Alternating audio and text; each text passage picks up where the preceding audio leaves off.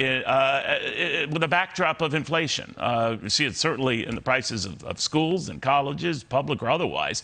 But there was a sign that maybe things are getting a little better, or at least the rate of increase we're seeing in inflation now at only a 6.3% annual rate is a sign better days are here to come. That, in other words, the rate of increase is slowing down. That had all the major market averages advancing. In case of you're keeping track of this right now, it had been 8 down weeks in a row for the Dow, 7 down weeks in a row for the S&P 500, both dramatically disrupted this past week. For the month of May, by the way, and we have only one more trading day. Remember, there's no trading day on Monday for Memorial Day, but on the 31st, Tuesday, the last trading day, now the Dow and the S&P 500 have indeed turned positive. So what to make of all of that and where we go from here? Let's go to Phil Flynn, the Price Futures Group senior analyst, Fox News contributor as well, Scott Martin, Kingsview Asset Management, and Gary Kaltbaum, Kaltbaum Capital Management. Gary, begin with you on what the markets were telling us. This was one of those rare weeks where every single day the markets were advancing, at least the Dow was, on the belief that maybe we're through the worst of it. Are they naive or are they prescient? I think what we have is a combination of, believe it or not, in less than 2 months, the NASDAQ had dropped almost 25% and the S&P 18%, so maybe an overshoot. But the PCE inflation rate for the first time in 16 months actually ticked down. So I think maybe By the way, market... that's a personal consumption expenditure rate. You know this stuff. You got it. But it's a key gauge that I know the Federal Reserve follows, right? Yeah, and it's what people spend, the actuality of it.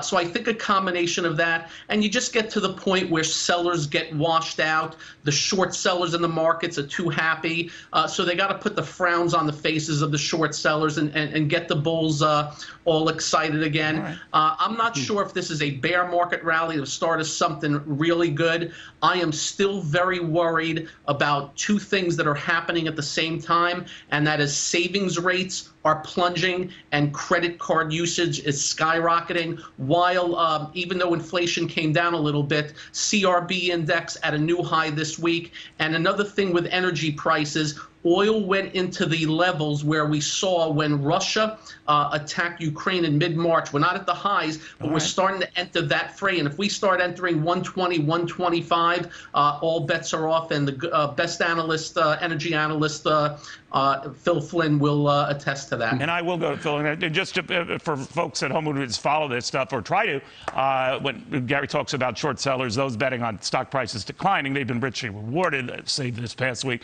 And the CRB, to which you referred, is the Commodity Research Bureau. It's an index, a whole bunch of different commodities here that has been sharply rising. Did not do so in this past week, or not nearly as dramatically. Phil Flynn, a big issue with inflation is gas and oil, natural gas, all of that stuff that's been jumping. Now we're supposed to be relieved because it's not jumping as much? What do you say? Yeah. Absolutely, because hey, what did we go up 17 days in a row, and we finally went down 1/10 of a penny, and then we hit another record again, went back up in a new record. But yeah, I do think that is some encouragement. It looks like the market's starting to level up, and it even looks like the Biden administration is even considering some real changes that could actually help the situation. There were reports that the Biden administration is looking at perhaps reopening some of the shuttered refineries that basically some of their policies have closed down. I'll believe that when I see that, Phil. You know, I don't want to get ahead of myself here, but we've heard these teasers before. If it doesn't happen, won't oil just keep rocketing?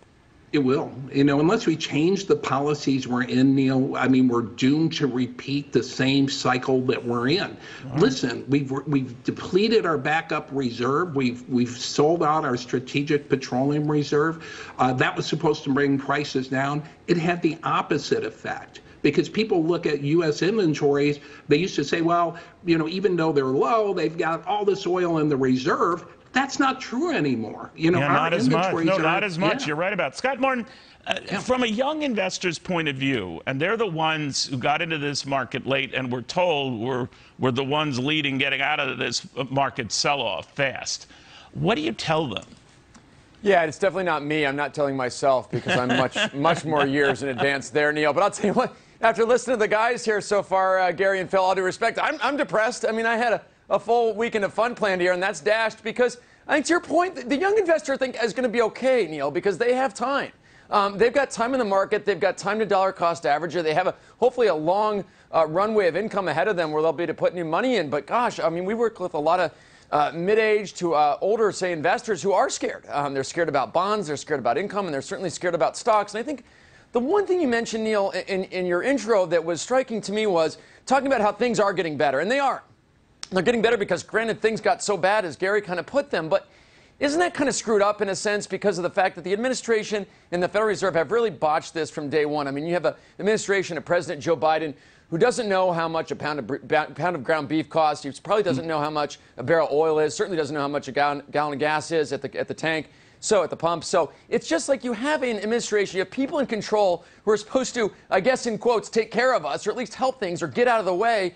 And all they're doing is messing things up at every turn. And therefore, while we're seeing a bounce, it's not something that I think is sustainable as long as we have these folks in charge. You know, I haven't met a president yet who knew what the price of milk was, but that could just be me. Well, we should change that. Yeah, we could change that. Yeah. Guys, thank you very, very much. In the meantime, we're taking a look at how